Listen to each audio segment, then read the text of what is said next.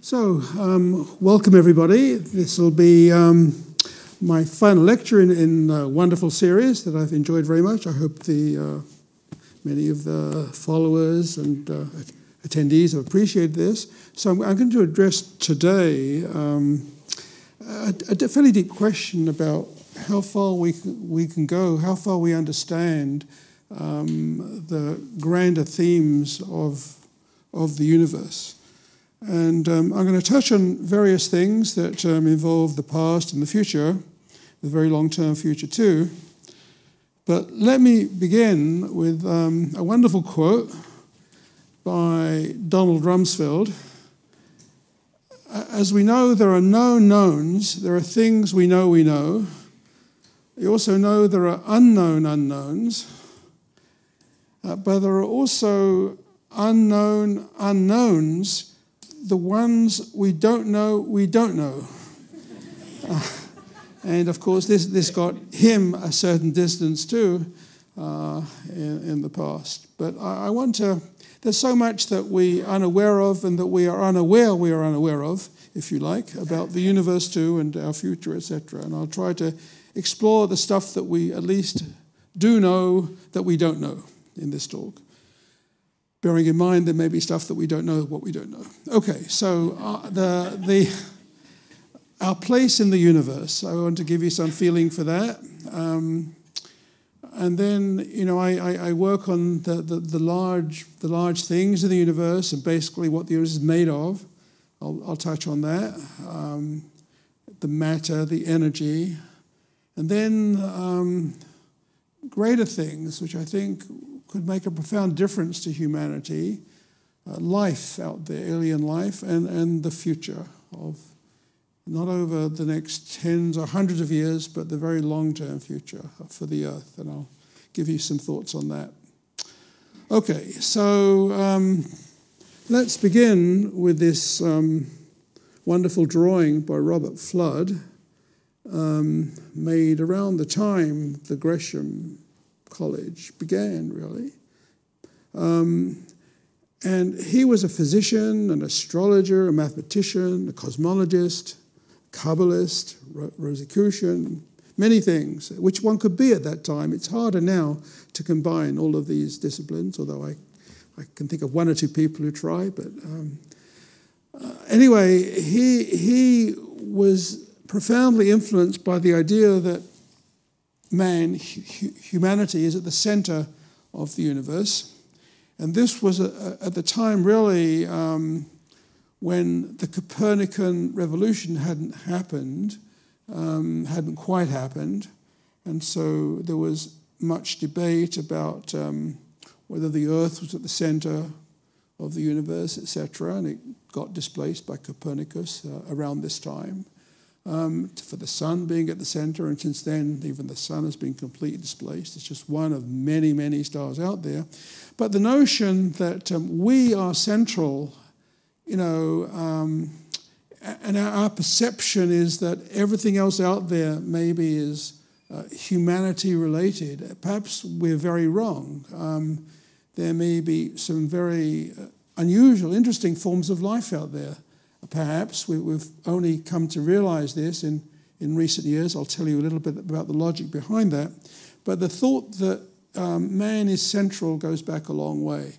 And it even influences us in cosmology because we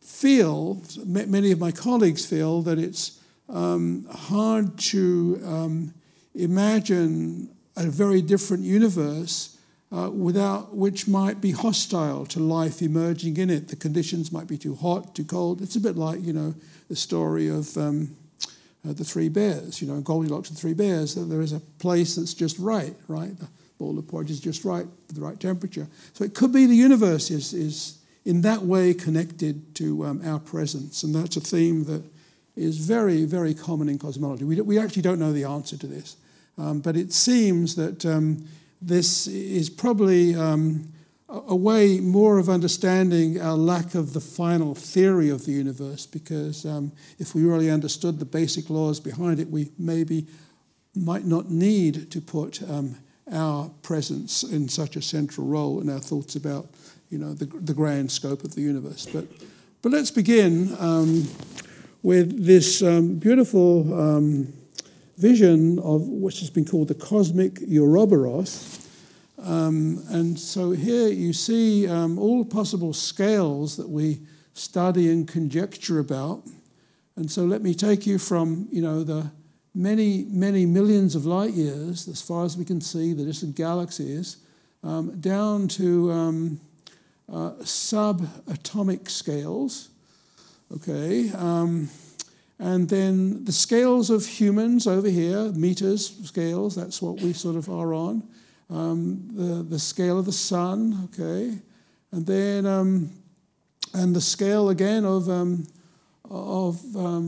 the very smallest scales, getting down to microphysics, the fundamentals of what atoms, particles might be made of. So from larger scales all the way down to stars, galaxies, then planets, people, subatomic stuff. The famous Higgs boson discovered a few years ago, the missing link in model of particle physics, the fundamental model. The big unknowns like dark matter will come to that in a moment. All of this, one beautiful circle, okay? One has to understand all of it to make sense of any one of these, actually. That's sort of the message behind this. And we're sort of a long way from this, but at least we can get some feeling for the general scheme of things. Okay, so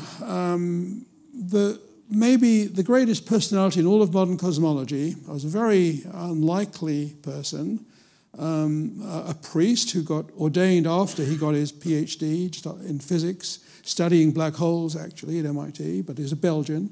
He went back to Belgium to live there, and eventually he became very well known in the Catholic Church. He was the primary scientific advisor to Pope Pius XII, and he, in fact, largely wrote for Pius XII the famous text which describes the first views about the universe that said it's fine to have the Big Bang, etc. It's all perfect well to combine science with religion if one sort of separates the beginning, after the beginning, before the beginning. That was basically Lemaitre's view. Anyway, in his notebook in the mid-20s, he sketched his ideas about the universe based on the newly developed theory of gravitation by Einstein, general relativity. And so according to this theory, one could figure out the possible histories and possible futures for the universe. And so these are a number of different models that Lemaitre sketched out in which the size of the universe is shown here, and it's growing bigger and bigger. And that means all the galaxies, all the space we can see around us is growing, but gradually slowing down in this model and then collapsing to here, we call this now the Big Bang. This would be the Big Crunch. That was one possibility. A big crunch awaits us, right? Which, it might be bad, but in a few billion years, perhaps. And then there are other models which keep on slowing down due to gravity, but just keep on going forever. And this is a bizarre place too, because that means the future be incredibly diffuse and cold. No more stars could be seen, whatever, everything would be so far away. And then an even more intriguing suggestion, totally radical at the time, was that in the future the universe might begin to speed up and get even bigger and bigger.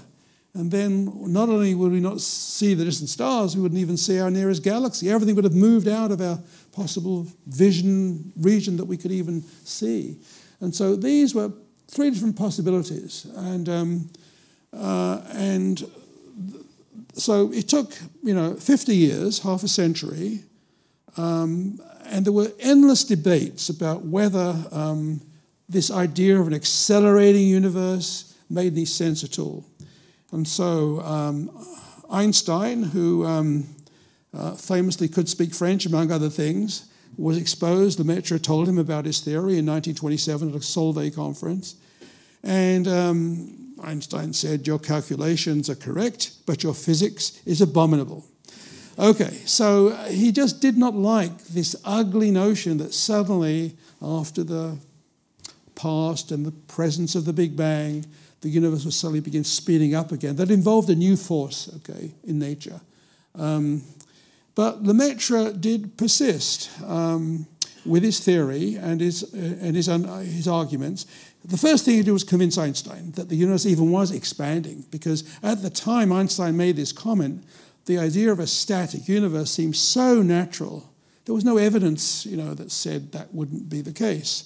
But eventually, the case was made within very few years, and you see Einstein in this carefully posed photograph with Edwin Hubble on Mount Wilson, looking at something, who knows what, a star or something, and Hubble was the person credited with the discovery that the distant galaxies are receding from us, the expansion of the universe. And within a year or two, Einstein and Lemaitre going on lecture tours around California, and after one of them, Einstein said, "This is the most beautiful and satisfactory explanation of creation I have ever listened to."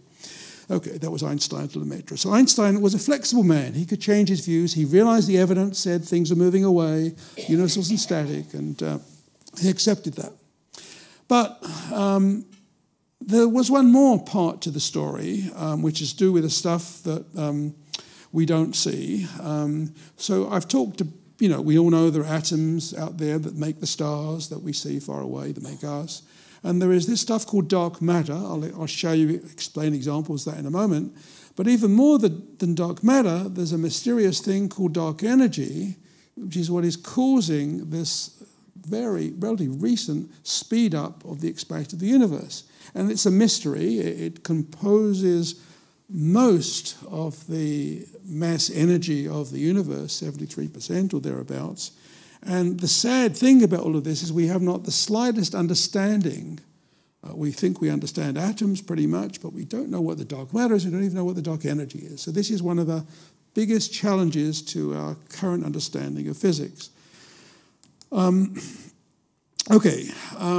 let me say a few words about this mysterious stuff which dominates everything. We call it dark energy because we can't see it directly, and it's got energy, it acts like anti-gravity. It's like this magic stuff that can push the universe apart.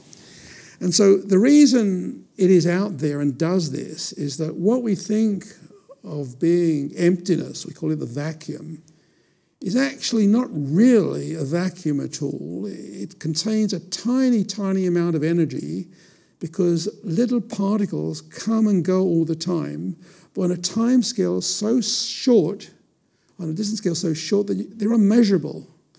And because they come and they go, energy is conserved. We're not violating anything. We just can't measure it. But the effect of their coming gives you a sort of a pressure. We call this the pressure of the vacuum. And it's a prediction of the quantum theory. And so now pressure, ordinary pressure, gas pressure, the pressure of a gas, it does have energy and it attracts. It's like gravity. But this mysterious quantum stuff is anti-gravity. Let me just try to explain why with this very simple analogy. Imagine a piston compressing a gas, then you get more pressure. But the volume is smaller. So there's less of this mysterious quantum stuff. But now if the piston goes the other way, and you expand, you get more and more volume, okay? So ordinary pressure goes away, but this mysterious new pressure from the quantum theory suddenly gets bigger and bigger and bigger. And that is what Lemaitre speculated about and finally was measured half a century later by astronomers.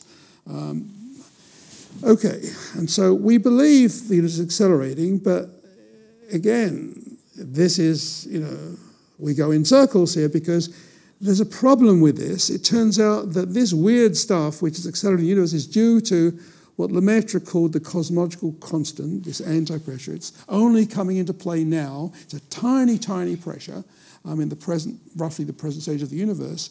But the physicists who work on the very early universe extreme states of matter, they can estimate the strength of this field, and they think it should be enormously larger just from the way high-energy physics works.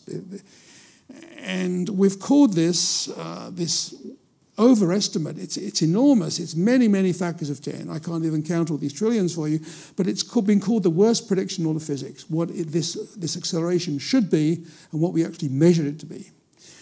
So that's just one more example of how little we know, and the response of the scientists has been, that we need a new theory that combines gravity and the quantum theory. So far, we've had no success. Stephen Hawking spent much of his life wondering about this and didn't get anywhere on this theory. Eddington before him, likewise, and Einstein even too. So we're waiting, perhaps, for a new genius to emerge who will tell us where all this may be coming from. And, if you think about this, all of these figures, basically the past century, so we have a long way to go. I'm optimistic we'll find a solution, and we'll come to how long a time scale we may have to wait in a moment. Before then, let me tell you about the other mystery that perturbs astronomers greatly, because we measure these things out in the sky. We measure their effects, but we don't know what we're actually measuring. So now let's get on to dark matter, which is a bit more tangible than dark energy, because dark matter is everywhere, we think. It's in the Milky Way, in our galaxy, whereas dark energy is so small, it's locally unmeasured. It only comes to play on very, very far away.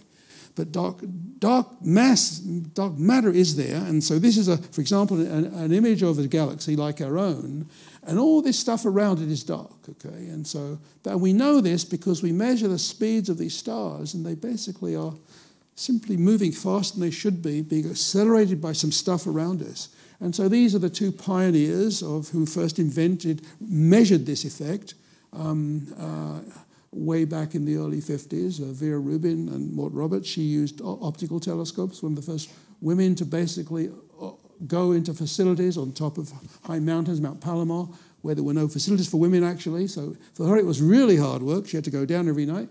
And Roberts, who was a radio astronomer, measuring much the same thing, but further away from the galaxies, measuring this weird extra force that seemed to, soon became alleged to be dark matter. And so that's the evidence for it. And there was another astronomer way ahead of his time, very unusual person, a Swiss-American called Fritz Zwicky, settled in Pasadena eventually, who measured these things. So this is a galaxy, hundreds of thousands of light years across. This is a cluster of galaxies, many, many galaxies. These are millions of light years across. And again, these will all fly apart were it not for dark matter. So dark matter seems to be pervading stuff. It dominates the ordinary stuff, the ordinary stars. It's out there. And our mystery is today that we don't know what it's made of.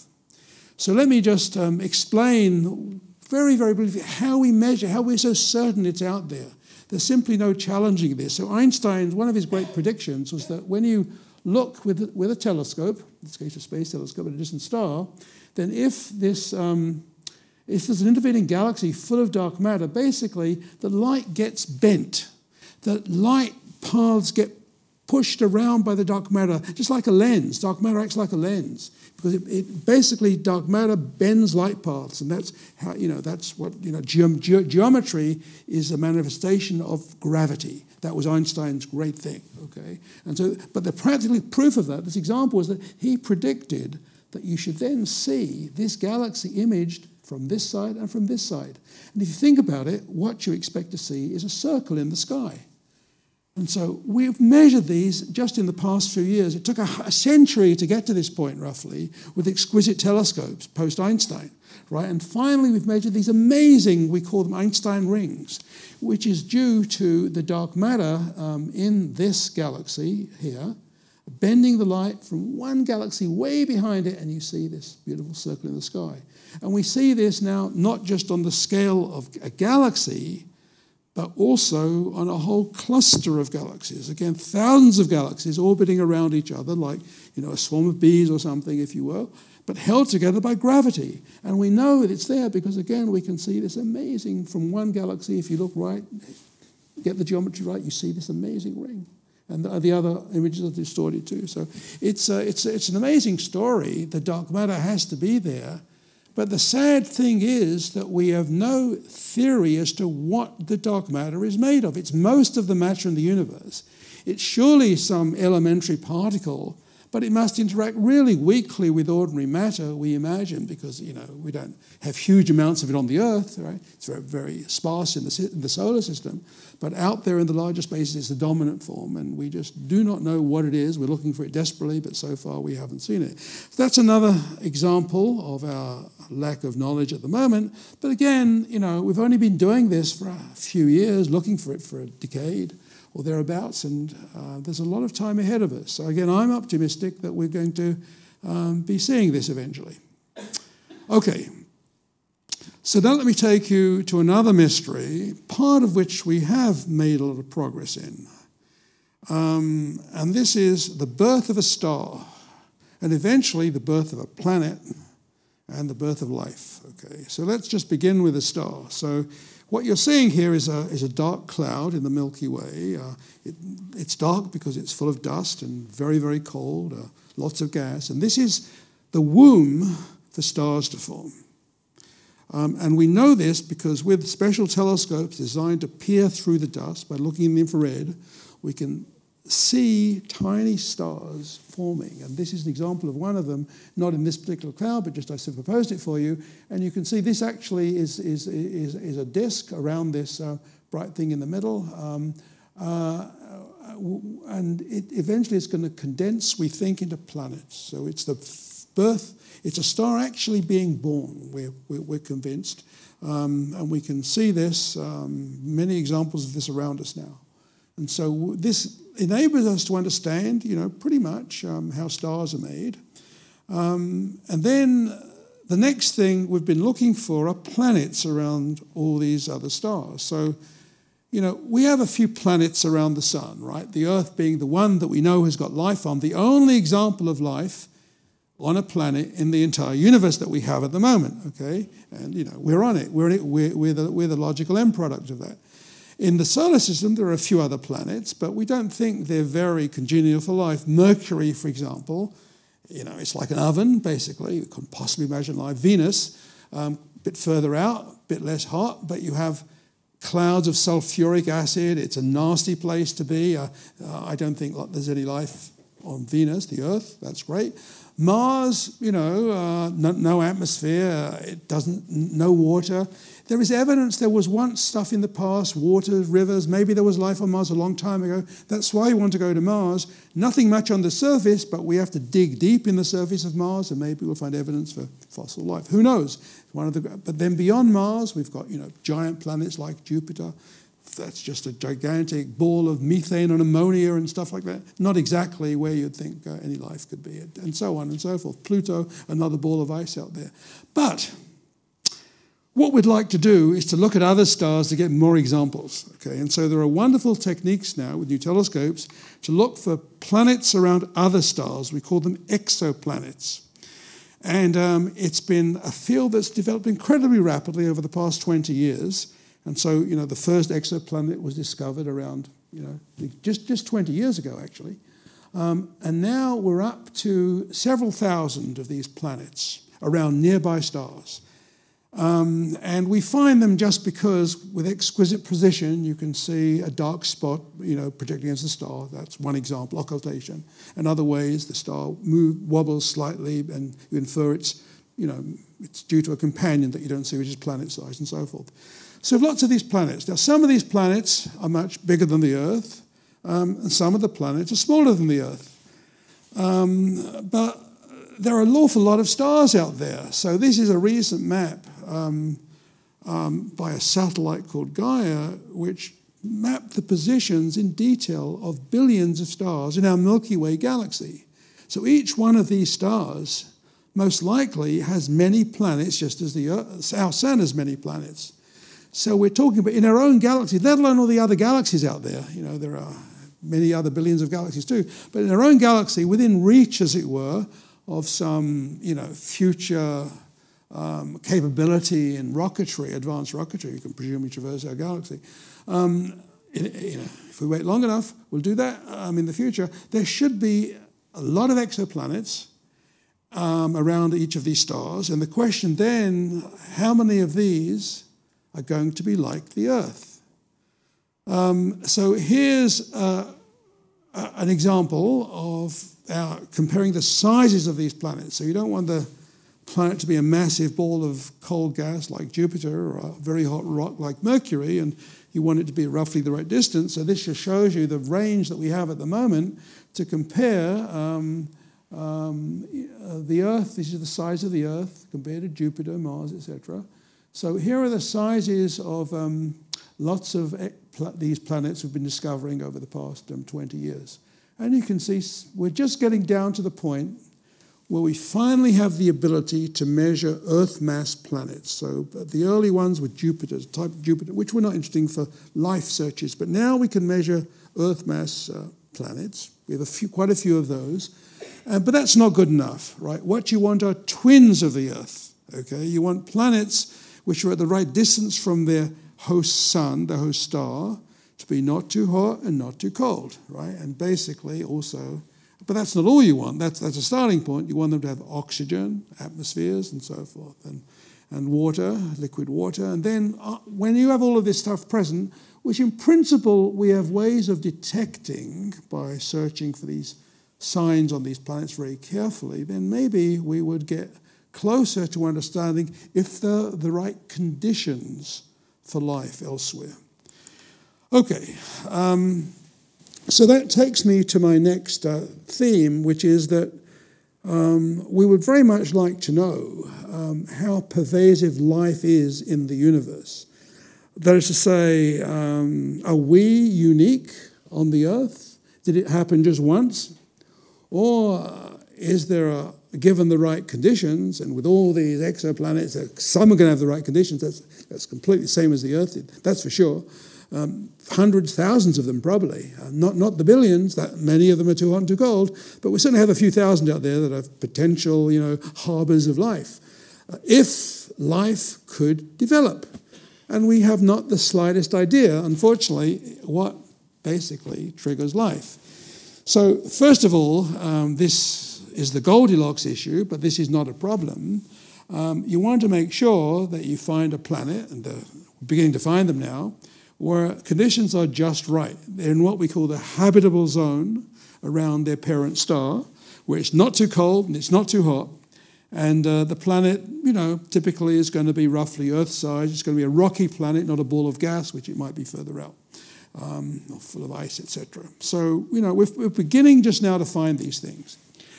Okay, but we want more, so that's possible for life. So I'll come in a moment now to what it takes to make life, but what we really care about is not just life, okay? It's fine we find a planet full of, bacteria or viruses, that's not terribly interesting.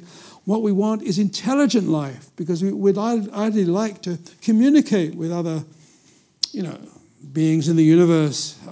If there are any aliens out there, it'd be great to develop something. We could learn a lot more science more rapidly, maybe, because if you think about it, the sun, it's billions of years old, but there are stars out there that are billions of years older than the sun.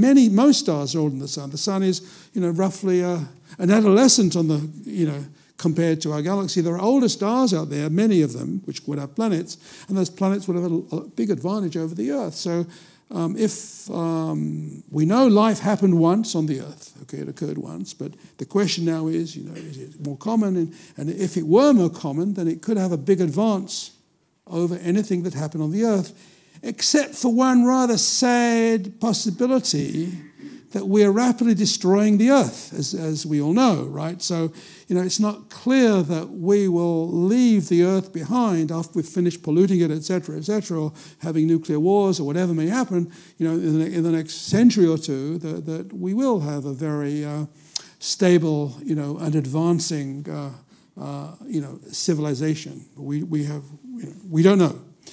Okay. Right, so let's now come back to the story of how likely life is. So the pioneer was Darwin, of course, and this is a sketch that he made on his initial cruise around the world, Galapagos and other places, in which he invented what we now call the tree of life. He called it the tree of life too. And so the idea is there was some universal common ancestor, and from that, that would have been some simple organism, actually. And from that developed all these various more complicated things, from bacteria to fish to mammals, eventually to man. So let me... here's a beautiful quote from Darwin. So he imagined this this warm little mud pond with all sorts of ammonia and phosphoric salts, light, heat, electricity, and a protein compound was chemically formed, ready to undergo still more complex changes. And that could be how life began. That was the vision, and we still have that vision, pretty much. So first of all, around the time of Darwin, one of his fellow scientists developed this slightly more sophisticated version of the tree of life, and in it you can see we basically have plants and bacteria type things and animals, and with man somewhere at the top of that tree. And here's a modern, more colourful view of the same thing, where you see the simple single-celled organisms and the bacteria, which are maybe closely the most closely related things to the universal common ancestor, right, of all life, right, the cells that form first life in this primordial mud pond on the earth, Okay, and we need water. That's critical to have the cells move around together to protect you from the ultraviolet. That's where the mud comes in, and those are the sort of ingredients that are the proteins to mix and build up more complex stuff. And eventually, lo and behold, you finally get up to algae and plants, and on one of these, and the fungi, which are truly very important in this school of things. And then finally, we have us emerging from all of this. Okay. Fine. So we do not know scientifically what the odds of this happening are. But it's reasonable to speculate that, it happened once, that's for sure, and given the conditions that I've Darwin imagined, it could happen on other planets, and now we have all these other exoplanets, twins of the Earth out there. We'll have many more soon. And there are probably millions of these possible sites for life in our galaxy. So let's ask the following question. Suppose it were true, we can't calculate this, but suppose it were true that life really was common out there in the universe and on other exoplanets, and that, it had, in many cases, a huge advance on us, right? Millions, even billions of years. It didn't self-destruct. Life was clever enough to survive and advance and become, scientists became clever and cleverer with the generations, and the computers would come to that. The second got bigger and bigger, etc. So travel was no problem for them. So the question is, where are they, right? They should be around here somewhere, these advanced aliens.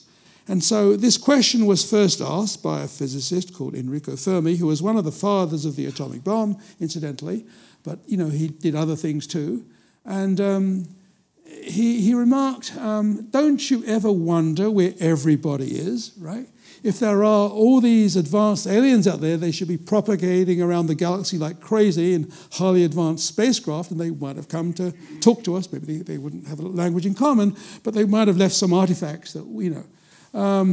And so he then, did a series of what we call back-of-the-envelope calculations. And he said, at the end of the day, they should have been here many, many times. The fact that we haven't seen them and found no evidence of them means that they do not exist. Okay, so that was the conclusion from the lack of visitations, okay? Now, over the years, we've tried to make this argument more quantitative, right? To calculate, how many such civilizations there might be. Would there really be so many coming to the Earth, or could it have been a rarer thing, right? So this is a radio astronomer called Frank Drake wrote down an equation, famously known after him. And this equation purports to calculate how many advanced civilizations there are out there on distant planets, or on distant stars. And so it involves things like the number of planets like the Earth, the lifetime of any civilization on such a planet, allowing for its possible self-destruction, and all the other various factors, not being too far from its host star, etc., etc. And the trouble with this calculation is that you can imagine that every factor in it, except maybe the number of exoplanets, which we're finally beginning to get a hold on, every other factor is totally unknown. So if you start multiplying, unknown quantities by unknown quantities, you don't really get very far. So that means that we just don't know how to calculate our response to Fermi's question, where are they?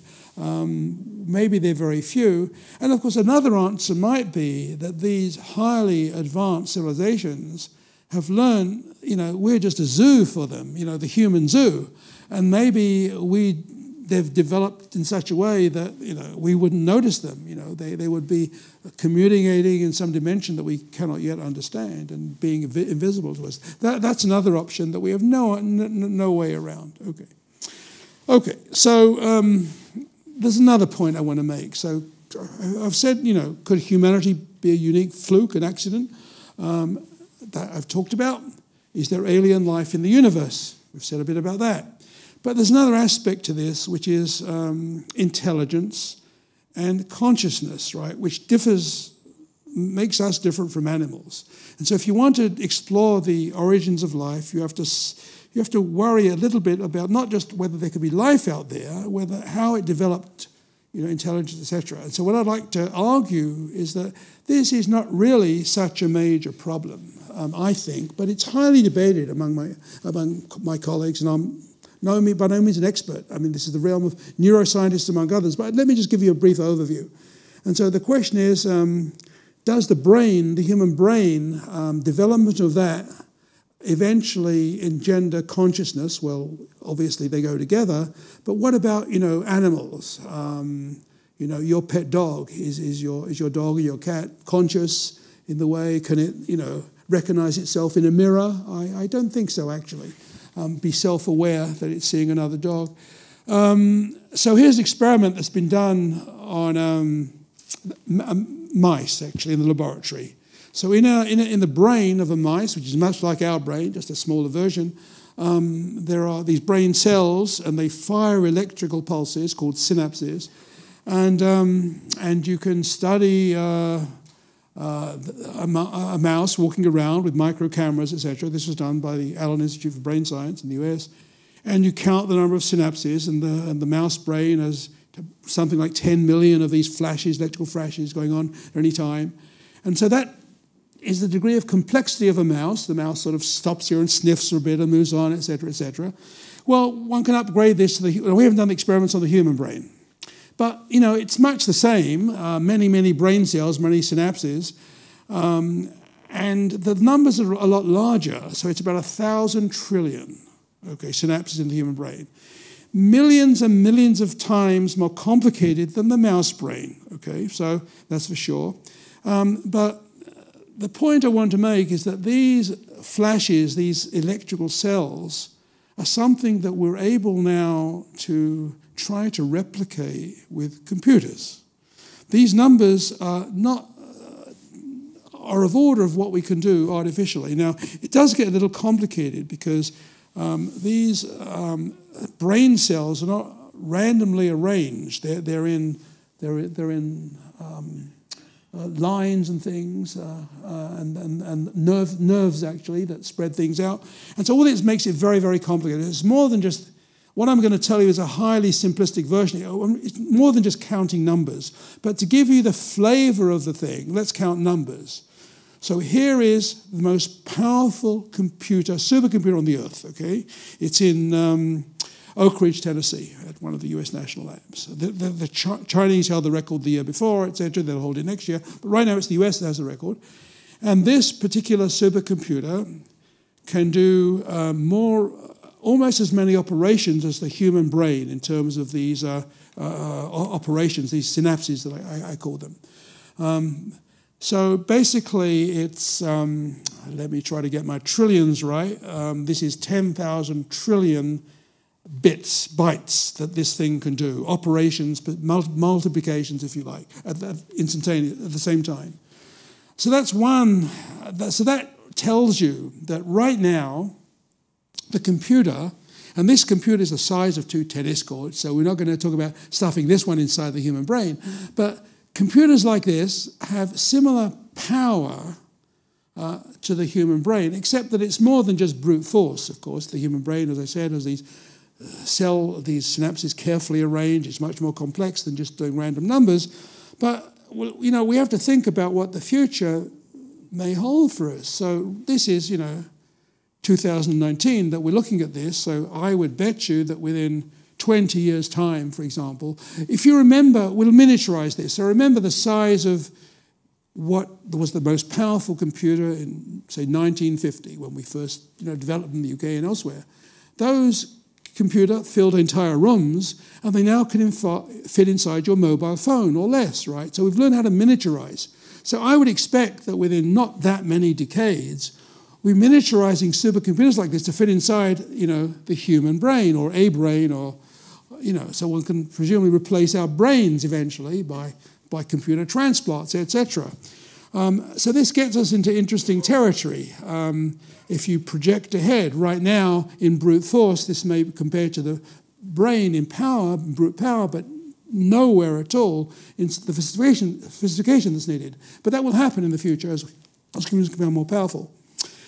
So this leads us into the other related question, which is one can imagine a future in which computers basically dominate everything. So if you think of a human with a computer brain, it's a robot basically.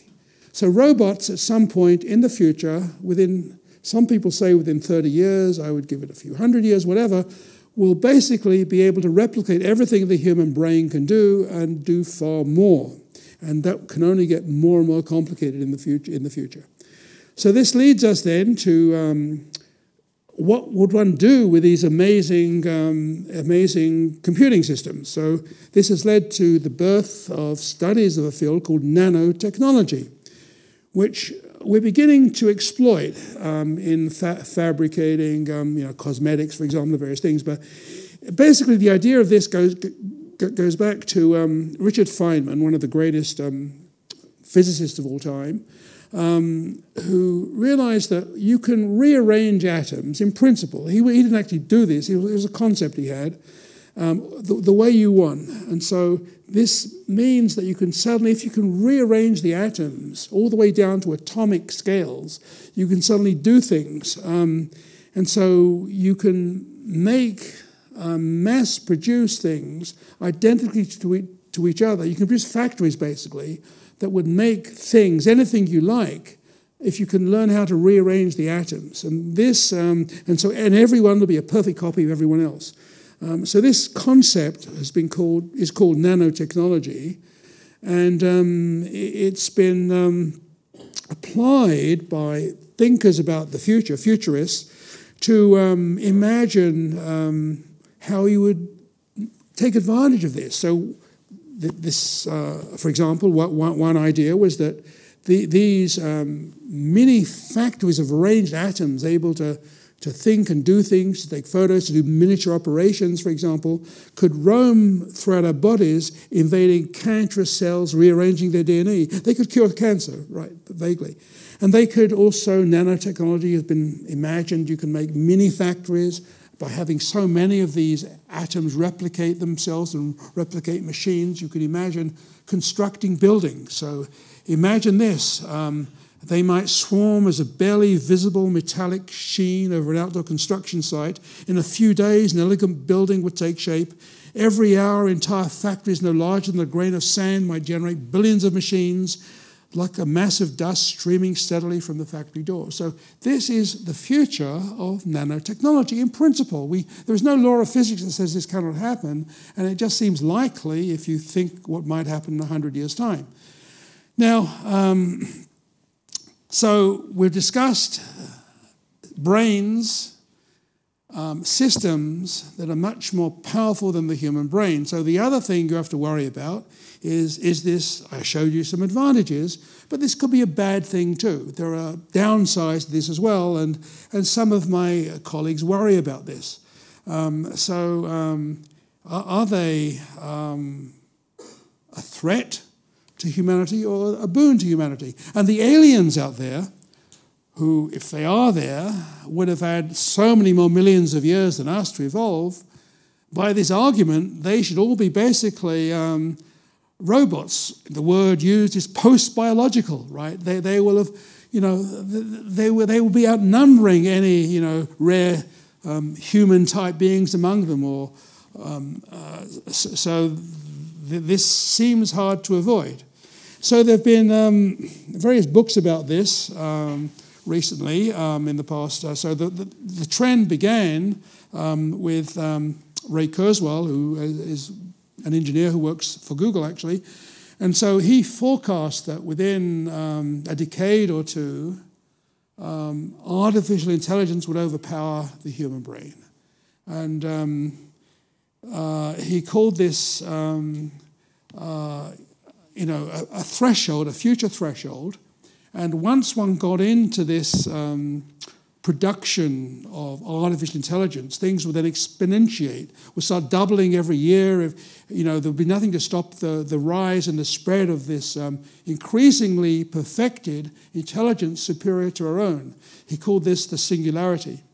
Another of my Oxford colleagues, the philosopher Nick Bostrom, has worried a lot about the negative sides of negative aspects of this and forecast doom and gloom because humanity as we know it would possibly be at risk. The downside of this might be to destroy certain things. Not everyone agrees. Here's one of my fellow Gresham lecturers who gave a lecture last week, some of you may have heard, who has a very positive thing. He thinks the positive aspects outweigh the negative aspects. But the basic problem is what one has called the grey goo problem. So let me just summarize.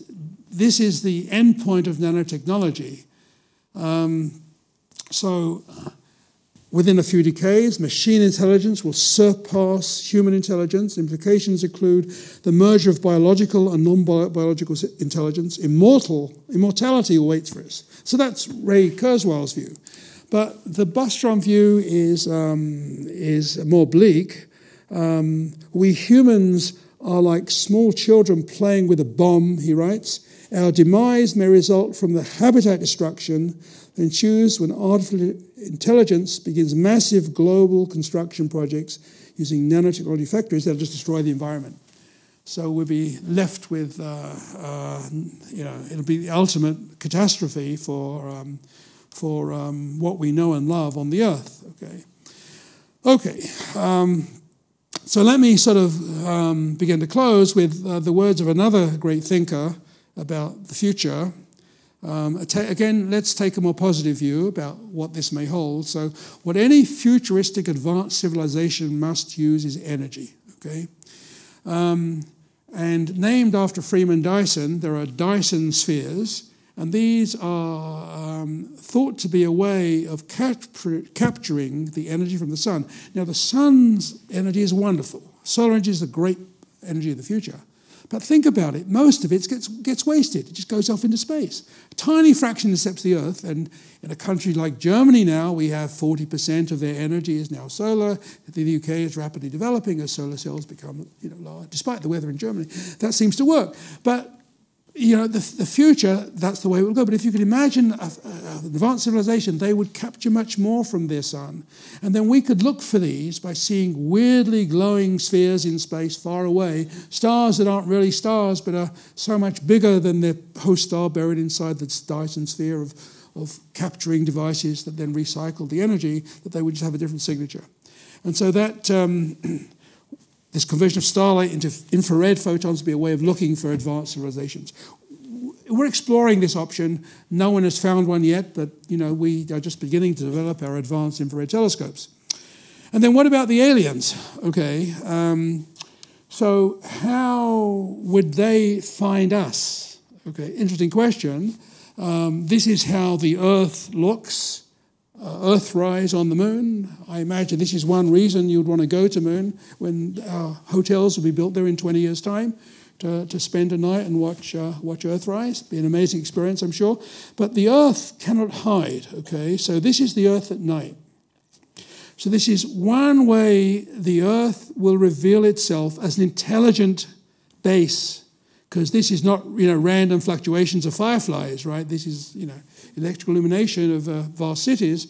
So we can't hide ourselves. So again, if there were advanced civilizations out there, they would certainly be able to. Okay, so how do we cope with all of this? Well, so here's one interesting story. You could imagine immortality, I said, is one of the hopes eventually,